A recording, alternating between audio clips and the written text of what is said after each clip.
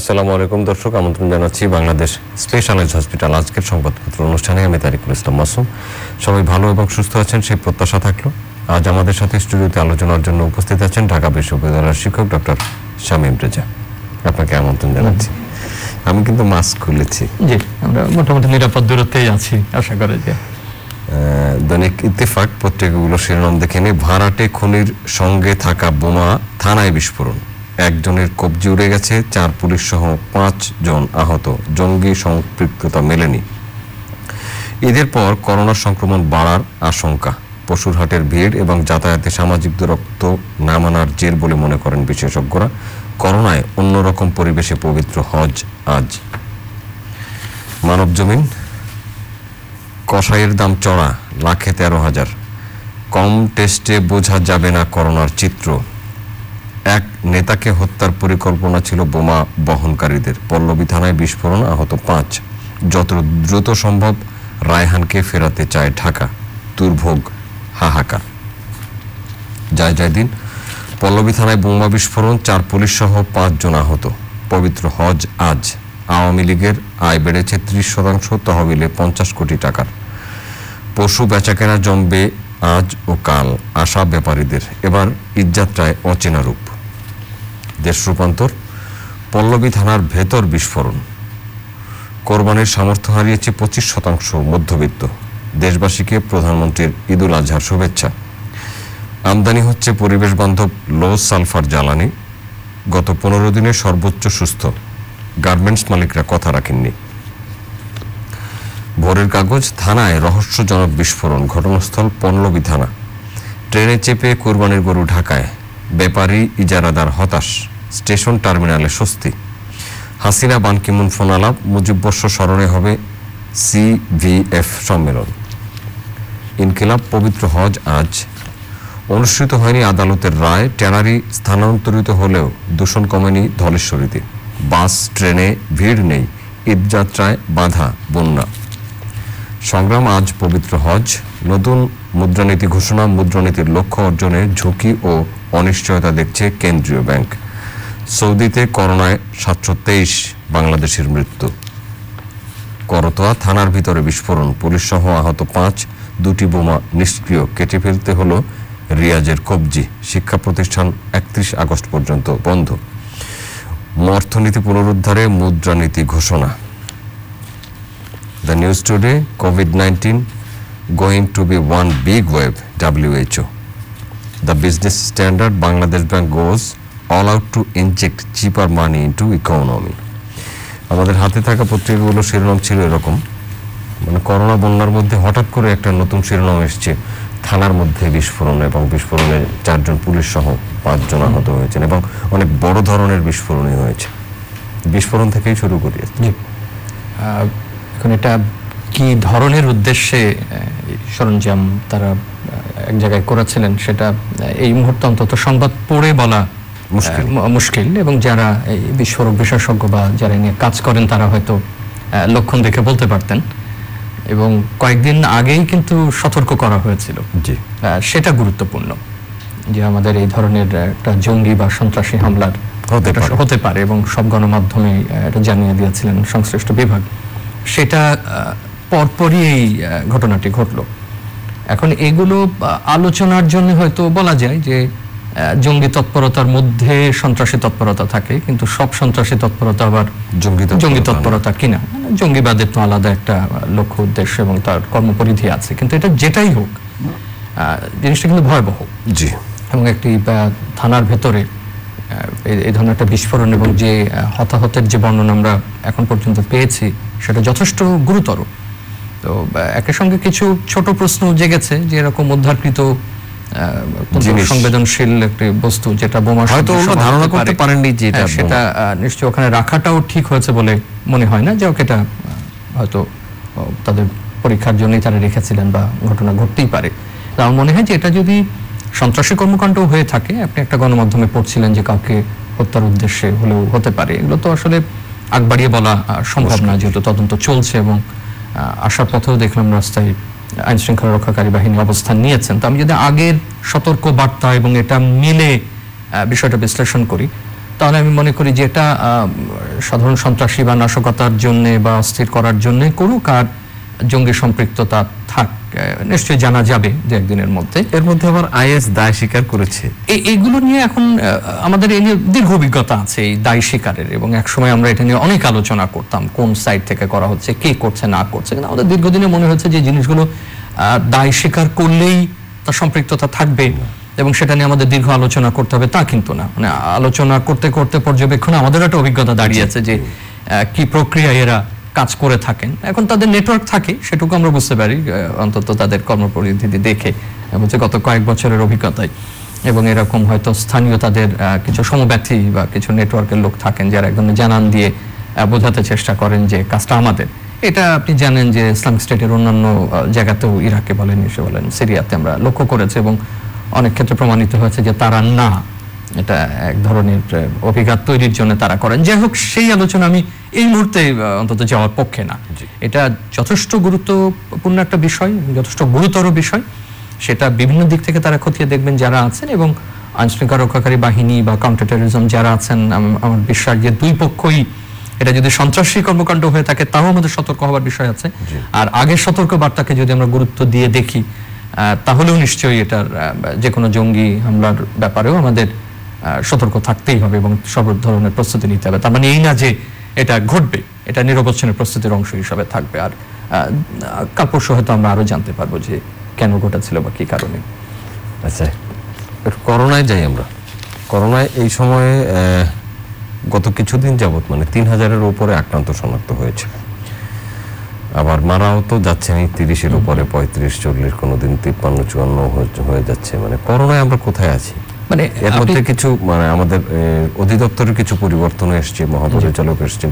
আপনি যদি WHO-র বক্তব্য দেখেন তাহলে তারা কিন্তু এখনো পর্যন্ত অশনি সংকেত দিচ্ছেন যে এটা আবার দ্বিতীয় ধাপে হতে পারে, আক্রান্ত হতে পারে। আমরা বিশেষ করে শীত প্রধান দেশে যেখানে শীত আসছে, সেটা তো বৈশ্বিক একটা তারা সতর্ক দিচ্ছেন, সতর্কতা জানাচ্ছেন। আমাদের এখানে নিঃসন্দেহে এটা প্রশ্ন থাকবেই যে আমরা কম পরীক্ষা কেন করছি। আমরা 20,000-এর কাছে উন্নীত হয়ে আবার সেখান থেকে 10 বা 12 এর মধ্যেই প্রায় কর্পোরেট এরকম অবস্থায় আছি, যেটা আমার খুব সাধারণ জ্ঞানে বলে যে হওয়া উচিত ছিল না বলে মনে হয়। এখন কেন এটা হচ্ছে সেটা নিয়ে অনেক আলোচনা আছে। ছোট আকারের কিছু আমরা দেখেছি, গবেষণা ফল গণমাধ্যমে দেখিয়েছে, কেউ 7-8টা কারণের কথা বলেছেন। এই অনুষ্ঠানে একাধিকবার আমরা কিছু কারণ চিহ্নিত করবার চেষ্টা করেছি এবং অধিদপ্তরের ব্রিফিং এর সময় একটা দুটো কারণ বলা হয়েছে। তার সঙ্গে আবার আমাদের পর্যবেক্ষণ কিছুটা মেলে যে একটা টাকা ধার্য করা হয়েছে, ফলে যার প্রয়োজন ছিল না তিনি হয়তো আসছেন না, সেটা একটা। আবার তারা হয়তো মনে করছেন যে কোনো কোনো জায়গায় তারা লক্ষণ দেখছেন না, সুতরাং মনে করছেন তারা কমে গেছে। এই বক্তব্যের সঙ্গে একমত হওয়াটা হঠাৎ করে একটু কঠিন, যেটা কতখানি বিজ্ঞানসম্মত এবং জনস্বাস্থ্য দৃষ্টিকোণ থেকে বা এই মুহূর্তে যারা এটা নিয়ে কাজ করছেন তারা ভালো উত্তর দিতে পারবেন। কিন্তু খুব একটা আমার কাছে মনে হয়নি যে খুব কনভিন্সিং যুক্তি এটা, যে এটার কারণে। তবে যে কথা আমরা এর আগেও আলোচনা করেছি যে হয়তো জায়গার ব্যাপারে সতর্কতা, যেখানে টেস্টিং সেন্টারগুলোর ব্যাপারে আমাদের সতর্কতা দিতে হচ্ছে। আগের কিছু দুর্ঘটনার কারণে আমরা আরো সতর্ক হয়েছি। ফি ধার্যও একটা বিষয় হলেও হতে পারে।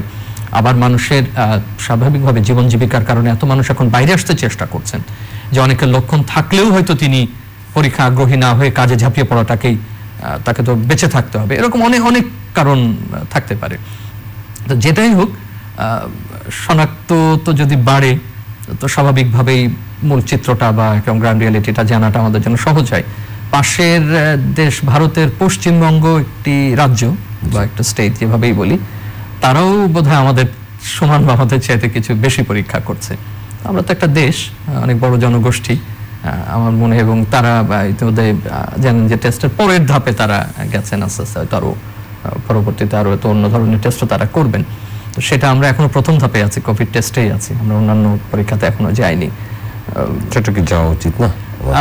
কোন কোন বিশেষজ্ঞ তো মনে করছেন সেটা যাওয়া উচিত। তবে বাস্তবতা হলো যে আমাদের এখনো এটা ছেড়ে দেওয়া যাবে না। রায়ের বাজারে লকডাউনের পরে গণমাধ্যমে দেখছি যে আমাদের দ্বিতীয় যে স্থানভিত্তিক লকডাউন হয়েছিল সেটা ভালো ফল পাওয়া গেছে। তার মানে আমরা এইটুকু অন্তত বলতে পারি যে এখনো পর্যন্ত সতর্কতা ছাড়া যাবে না, এখনো স্বাস্থ্যবিধির ক্ষেত্রে কোনো রকম ছাড় দেওয়া যাবে না, এবং এখন পর্যন্ত আমাদের যে চিকিৎসা ব্যবস্থা আমরা করছি এবং যা যা আমাদের প্রত্যাশিত সেটার ক্ষেত্রে কোনো ব্যত্যয় ঘটানো যাবে না। এখন সংখ্যা ভবিষ্যতে বাড়ানো প্রয়োজন হবে কিনা বা প্রয়োজন আছে কিনা সেটা নিয়ে আলোচনা চলুক, এবং আলোচনাটা যেন থামিয়ে না দিই, এবং প্রত্যেকটা ব্যাখ্যা যেন বিজ্ঞানসম্মত হয়, এবং সেটার যেন একটা পরিসংখ্যানের ভিত্তি থাকে, সেটা যেন একটা স্বাস্থ্যবিধির ভিত্তি থাকে যে কেন কম করছি, কেন বেশি হবে না। আমাদের তেমনি প্রত্যাশা ছিল এই সময় 30, 40, 50ও হতে পারতো। এখন যদি রসদের স্বল্পতা থাকে, সরবরাহের স্বল্পতা থাকে, সেটা হতেই পারে, সেটা সেইভাবে সেটার একটা রেশনিং করার প্রয়োজন পড়তেই পারে। কিন্তু যদি প্রয়োজন থাকে, সেই প্রয়োজনকে আমি মনে করি যে কোনোভাবেই খাটো করে দেখা ঠিক হবে না। স্বাস্থ্য অধিদপ্তরের মহাপরিচালক আজকে একটা কোভিড হাসপাতাল পরিদর্শন করেছেন এবং তিনি বলেছেন যে মানুষের আস্থা ফেরানোটাই এখন তার চ্যালেঞ্জ বা বড় ব্যাপার। আমরা কিন্তু কয়েক মাস পার হয়ে আসছি। আস্থা একটা নিরবচ্ছিন্ন এবং চলমান প্রক্রিয়া, হঠাৎ করে আস্থা ফেরানো যায় না, সেটা স্মরণ রাখতে হবে। আমি তার এই নতুন দায়িত্ব গ্রহণ করেছেন, তাকে শুভেচ্ছা জানাই এই সুযোগে, তার শুভ উদ্দেশ্যেরও প্রশংসা করি। শুরুতেই যে বক্তব্য দিয়েছিলেন সেটা খুব একটা ভালো লাগেনি, যে দায় এক অধিদপ্তরের না, দায় সবাই। তো দায় তো শেষ পর্যন্ত ব্যক্তিই নাই, দায় তো জনগণই নাই। যদি কোনো কিছু কাজ না করে, আমাকে যদি ভুয়া রিপোর্ট দেওয়া হয়, আমাকে যদি ভুয়া টেস্টিং করা হয়, আমাকে যদি সংগ্রহের ক্ষেত্রে আমার ভুয়া থাকে, তো দায়িত্বটা আমার বাঁচার জন্য আমি ছাড়া আর কে থাকে? তো আমি যদি কেবল দায়িত্ব নেব, তাহলে রাষ্ট্রের উপরে নির্ভর করি কেন? রাষ্ট্র কেন আছে? আমি রাষ্ট্রে কেন বসবাস করি?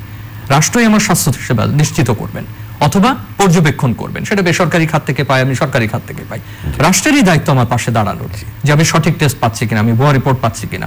আপনি এখন কল্পনা করে দেখতে পারেন যে আমাদের এই ভুয়া সার্টিফিকেটের যে এটার যে প্রভাব আমাদের অভিবাসীদের ক্ষেত্রে, আমাদের ভ্রমণের ক্ষেত্রে, আমাদের ব্যক্তিগত জীবনের ক্ষেত্রে, আমাদের পরীক্ষা করানোর ক্ষেত্রে, আমাদের ভবিষ্যৎ পরিকল্পনাগুলো করার ক্ষেত্রে, আমাদের শিক্ষা প্রতিষ্ঠানগুলো খোলার সিদ্ধান্ত নিতে হবে, তো আজ হোক কাল হোক, আমাদের অন্যান্য কর্মস্থলগুলো হয়তো একদিন খুলতে হবে, প্রত্যেকটার সাথে কিন্তু এই বিষয়টা যুক্ত। তো তিনি যদি আস্থা ফেরানোর কথা বলে যদি কোনো ফর্মুলা থাকে, নিশ্চয়ই আমরা সেটা শুনবো, কিন্তু আস্থা সামগ্রিক।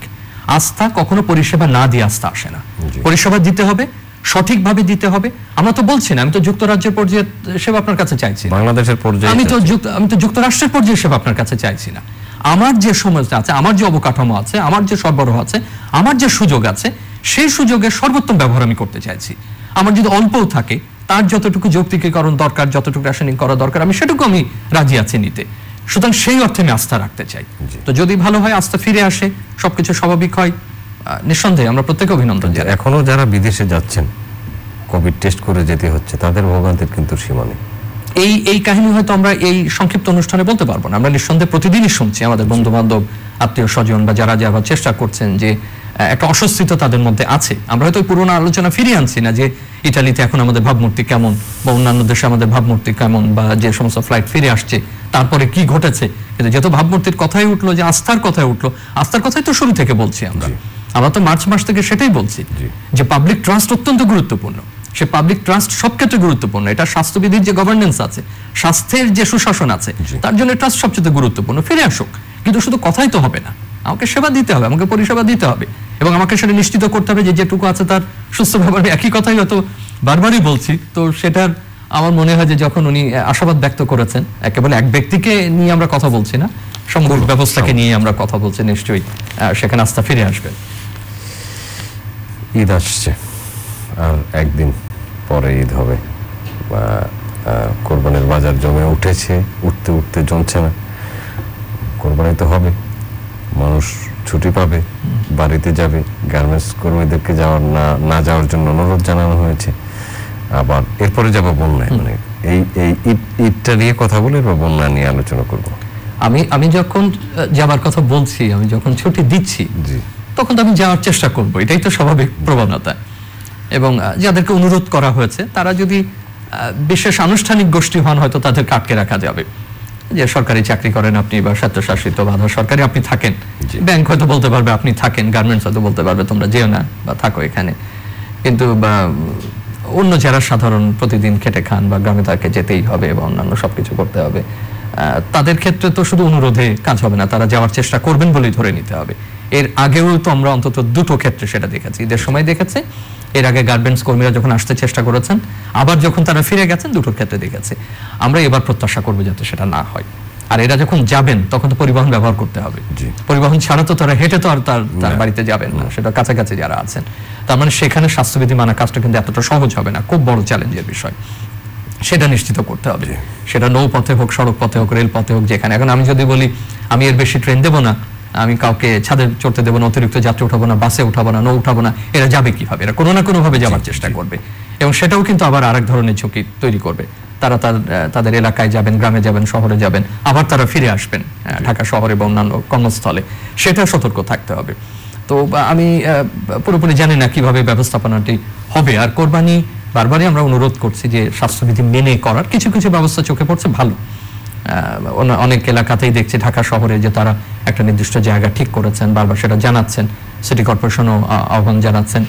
এবং আমি মনে করি যে এক্ষেত্রে একেবারে আগেই নিন্দুক না হয়ে অন্তত বারবার বলা, আগে দেখা বলা যে আমরা যে কোনো প্রস্তাবের প্রথমেই এক ধরনের নেতিবাচক নিন্দা জ্ঞাপন করা শুরু করি, বোধহয় হবে না বা ইত্যাদি হবে না, এটা একেবারে ভাবা যাবে না। এটা সিটি কর্পোরেশন যদি চান বা তার সঙ্গে সংশ্লিষ্ট যারা আছেন তাদেরকে আমাদের সহযোগিতা করতে হবে, তাদের কথা শুনতে হবে। অনলাইনে গরু কেনা বেচা হয়েছে, যেটা খুবই আমাদের উৎসাহ দিয়েছে। ছবিও দেখেছে যে খুব সাধারণ গ্রামীণ নারীরা যারা পশুপালন করেন অন্যান্য, তারাও চেষ্টা করছেন ছবি তুলে অন্য কারো সহযোগিতা নিয়ে এটা করতে। রাস্তায় যাতে যত্রতত্র হাট না বসে, এবং যেভাবে আমরা বলেছি যে আমাদের নিয়মিত যে হাটগুলো আছে সেখানে যথেষ্ট বড় জায়গা, সেটা আমরা ওই যে এক সারিতে রেখে আমরা যদি একরৈখিকভাবে চলে এটার অন্তত সেই দূরত্বটা মেনে করি। কিন্তু যে ছবি এখন পর্যন্ত আমরা কিছু দেখেছি সেটা কিন্তু আতঙ্ক যথেষ্ট এবং যথেষ্ট ভয় জায়গা নিয়ে, যে একসঙ্গে এলাকার নাম আর নাই বলি যে হাজার হাজার মানুষ একসঙ্গে গরু কিনছেন, এটা মোটেই না। আমাদের মনে রাখতে হবে যে পবিত্র হজ ইসলামের এত গুরুত্বপূর্ণ একটা জায়গা, সেখানে মাত্র 10,000 হাজি এবার তারা হজ পালন, এই 10,000-এর মধ্যে যারা সৌদি আরবে অবস্থান করছেন। প্রথমে 1,000-এর পরিকল্পনা তাদের ছিল, পরে তারা 10,000-এর, এবং তারও একটা বিরাট অংশ বাইরের লোক যারা কাজ করেন বা অভিবাসী যারা আছেন তারা করছেন। সুতরাং যদি এত গুরুত্বপূর্ণ জায়গায় নবীর জন্মস্থান, তার সারা জীবনের সমস্ত যেখানে সবকিছু, এবং হজ অত্যন্ত গুরুত্বপূর্ণ একটা বিষয়, সেখানে যদি এই সিদ্ধান্ত তারা নিতে পারেন বা যারা এই সিদ্ধান্ত নেবার অধিকার যারা রেখেছেন তারাই নিশ্চয়ই এটা চিন্তা ভাবনা করেছেন। এবং কাবা শরীফের চারদিকে তাওয়াফ করা, সেক্ষেত্রে অনেক বিধিনিষেধ এটা তার মধ্যে স্বেচ্ছাসেবক রেখে দিয়েছে যারা জন্য স্বাস্থ্যবিধি, এবং ঢেকে রাখা যাতে বিশেষ যে জায়গা তারা স্পর্শ না করেন, যেগুলো সাধারণভাবে তারা হয়তো আবেগ বা রিচুয়াল যেটা আছে দুটো দিয়েই তারা অন্য সময় হয়তো স্পর্শ করতে পারতেন সেই জায়গাগুলো, সেটাও তারা করতে পারছেন না। তো এই কথাটা এই জন্য তুললাম যে সেখানে যদি তারা এই নিয়ম মেনে চলতে পারেন, সেখানে যদি আমাদের জানা ইতিহাসে এরকম বোধহয় আগে একবার বা দুবার মাত্র হয়েছে, আগে কি আমরা হাজার হাজার বছর আগে বলতে পারবো না।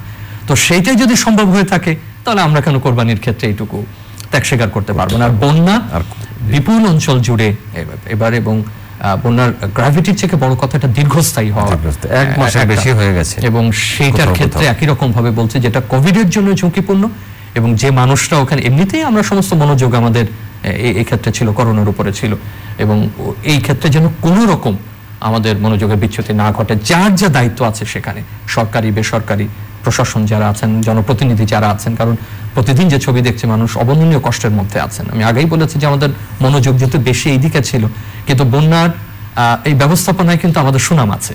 আমরা দুর্যোগ ব্যবস্থাপনায় অন্যান্য আমাদের অন্য ভাবমূর্তি নিয়ে যত দুর্নামের আলোচনা করি না কেন, আমাদের দুর্যোগ ব্যবস্থাপনায় তো একটা সক্ষমতা তৈরি হয়েছে, সুনাম তৈরি হয়েছে। সেটা সরকারি প্রতিষ্ঠানের বলি, নির্দিষ্ট বিভাগগুলোর বলি, আমাদের এনজিওস গুলো আছে তাদের তৈরি হয়েছে। তারা আমি মনে করি যে সমন্বিতভাবে বন্যাটা মোকাবেলা করা, এবং তার সঙ্গে অতিরিক্তভাবে যেহেতু কোভিডের সময় সেই স্বাস্থ্যবিধিটাও যেন তারা মেনে চলেন। কোরবানির সামর্থ্য হারিয়েছে 25% মধ্যবিত্ত, মানে অর্থনৈতিক একটা বড় ধাক্কা লেগেছে আমাদের মধ্যে। আমরা শেষ দিকে চলে এসেছি, তো সহজেই অনুমিত, এবং আমরা তো এই ধরনের সংবাদ প্রায় প্রতিদিন পড়ছি যে তার সঞ্চয় ভেঙে তাকে চলতে হচ্ছে। কেউ কেউ সঞ্চয়পত্র ভাঙারও চিন্তা করেছেন, এমন দেখেছে যে একটা মধ্যবিত্তের শেষ অবলম্বন বা নিম্ন মধ্যবিত্ত এটা ধরে রাখেন। এখন এটা তো সেই পুরনো আলোচনায় যে আমাদের তো একটা মাঝামাঝি পথ বের করতে হবে। কিন্তু দেখুন, আপনি তো কতদিন আর কর্মবিরতি শেষ করতে হবে, স্বাস্থ্যবিধি মানতে হবে, এবং করোনার এই সবকিছু মেনে আমাদেরকে জীবন জীবিকা। ধন্যবাদ শামীম রেজা। দর্শক আপনাদেরকেও ধন্যবাদ এতক্ষণ আমাদের সাথে থাকার জন্য।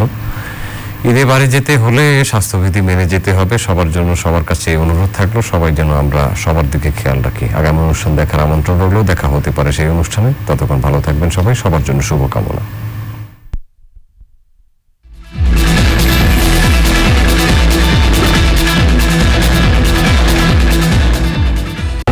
সুস্থতার আকাঙ্ক্ষায় বাংলাদেশ স্পেশালাইজড হসপিটালে অত্যাধুনিক যন্ত্রপাতি ও দক্ষ চিকিৎসকদের সমন্বয়ে পরিচালিত কার্ডিয়াক, নিউরো, ইন্টেন্সিভ ও neonatal care unit, dialysis, day care chemotherapy, এছাড়াও যুগোপযোগী মডিউলার অপারেশন থিয়েটার ও জীবাণুমুক্তকরণে আধুনিক CSSD, নির্ভুল রোগ নির্ণয় রয়েছে স্বয়ংসম্পূর্ণ ল্যাবরেটরি মেডিসিন ও রেডিওলজি ইমেজিং বিভাগ।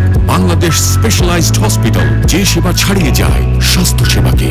পরিপূর্ণ স্বাস্থ্যসেবা নিশ্চিত করার লক্ষ্যে বাংলাদেশ স্পেশালাইজড হসপিটালে রয়েছে স্বয়ংসম্পূর্ণ কার্ডিয়াক কেয়ার সেন্টার, গ্যাস্ট্রোএন্টারোলজি ও হেপাটোবিলিয়ারি প্যানক্রিয়াটিক সেন্টার, কিডনি ও ইউরোলজি সেন্টার, নবজাতক ও শিশু রোগ সেন্টার, স্ট্রোক ও neuro centre, cancer care centre, orthopaedic, অর্থোস্কোপি ও জয়েন্ট রিপ্লেসমেন্ট সেন্টার।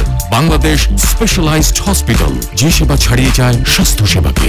ভালোবাসা থেকে শুরু হয় জীবন। পৃথিবী দেখে সম্পর্কের রূপ, শ্রদ্ধায়, সম্মানে, আকাঙ্ক্ষায়, স্নেহ, আদরে এগিয়ে চলে জীবন। সেই এগিয়ে চলা জীবনের সুস্থতার আকাঙ্ক্ষায় একদল বিশেষজ্ঞ চিকিৎসক, সুপ্রশিক্ষিত ডাক্তার, নার্স ও দক্ষ হাসপাতাল কর্মীর সমন্বয়ে 260 বেড নিয়ে গঠিত বাংলাদেশ স্পেশালাইজড হসপিটাল, যেখানে সর্বদা প্রস্তুত হাসপাতালটির জরুরি বিভাগ। এছাড়াও রয়েছে সকল ধরনের তথ্যের জন্য 24 ঘন্টা patient call centre. Bangladesh specialised hospital, যে সেবা ছাড়িয়ে যায় স্বাস্থ্য সেবাকেও।